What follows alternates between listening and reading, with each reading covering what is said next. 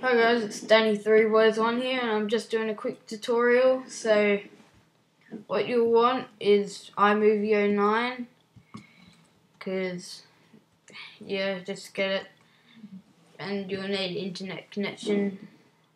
And what you'll want to type into Safari, pre-keyed muzzle flashes, go into footage crate here, and you'll want to click this one, right click it, save image to downloads. That's what you want to do first thing. But I've already got it, so we can just close this. Open up iMovie. Now to get it actually onto iMovie, click Import Movies, and just select the downloads part here, and then there it is. So you just click Import, where I just clicked Cancel. But yeah, so then you'll have it in.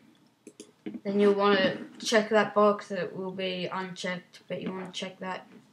Yeah, that's really important actually. You absolutely need to do that. So just make a new project. Yeah, whatever. Then you'll want to get your footage about to where you stop shooting. So I'll do about there. Then if you just get this, just change it. Just click change. Then you got your muzzle flash here. So drag and drop it where you want to start shooting, which is about there. Then picture in picture, select that, and there you go.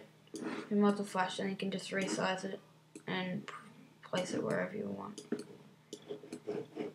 It's not letting me place it where I want.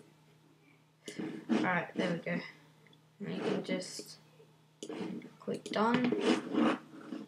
Delete this little excess shooting at the end.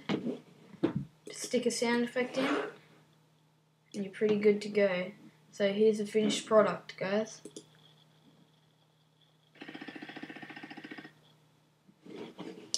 That's the muzzle flash on iMovie 09.